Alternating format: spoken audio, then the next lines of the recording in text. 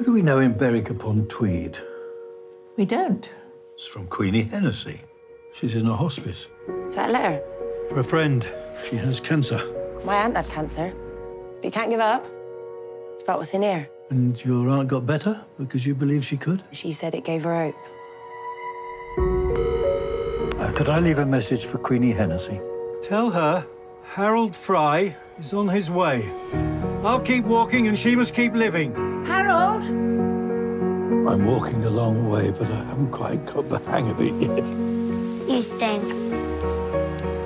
Where are you? I'm going to save Queenie Hennessy. Have you been drinking? The only time you walk is to get to the car. I need to do this, Maureen. Walk to Berwick-upon-Tweed. It can only be about 500 miles.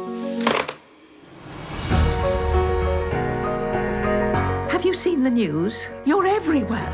Everyone's so nice. I have a spare room. You can stay the night. Thank you. I'm gonna save Queenie too. My husband, he needs to be stopped. I see. He's walking the length of England. He could cause an accident. What he's doing, it's beautiful. I wish you'd come home. You could do this too.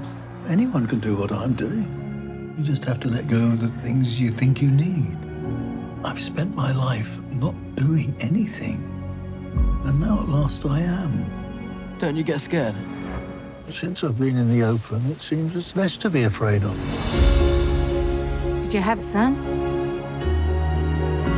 I'm afraid I've failed my son very badly. You couldn't even say goodbye! You have to believe in him.